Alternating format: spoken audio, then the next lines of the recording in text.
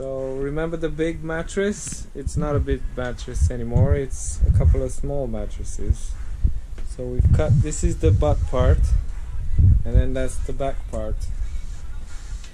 If this is gonna be a plane horizontally, these are gonna come like that.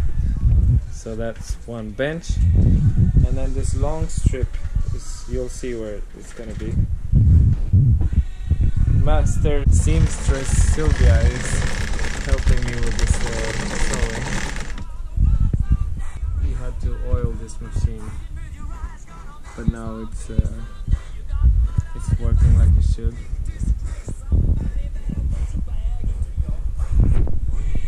We're using the original underlay of the mattress for the butt parts, and then on top of that there'll be the IKEA fabric.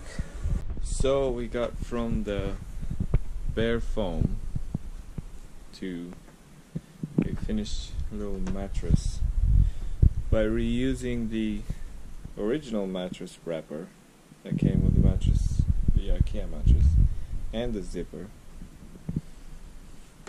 So this is the butt piece, and this butt piece will be wrapped in the material that I got in this one. This is the material. It's like a blue jeans material kind of from IKEA. Getting there. So here we are in my garage. That never gets old, does it? Sylvia finished the pillows. Well, she needs to do another zipper on this, but man, she did a fantastic job with this one. Check this out, with a zipper protector also. I mean, thank you. This stuff is amazing. So I've tested the bed. It's quite comfortable. It's really nice. It does, the fabric that I found doesn't really match the shade of the, but it's blue anyway, and it matches the, it's alright. I like it. They're thick. They're really thick, these pillows. So that's how the bed will look, and I'll show you how the normal seat is gonna look. Ta-da! This is how it's gonna look as a seating section.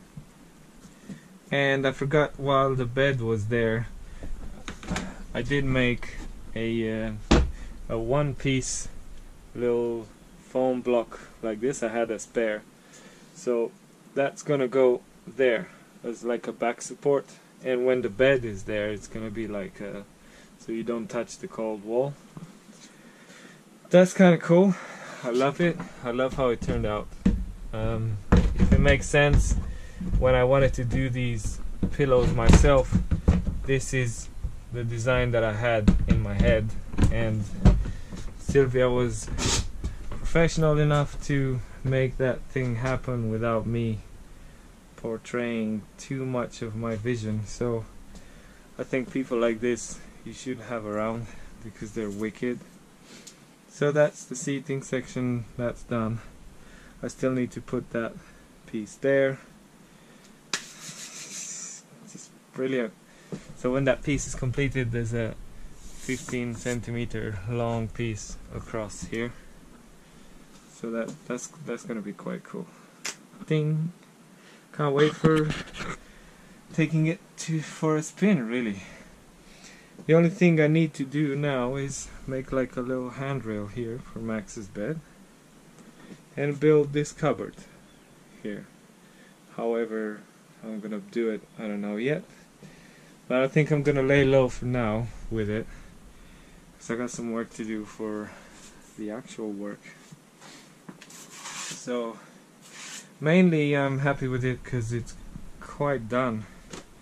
I still need to fit that there properly, and maybe another one of them here. I'll probably make new ones, and I'll probably replace this table because I don't like these, so I'll probably do that.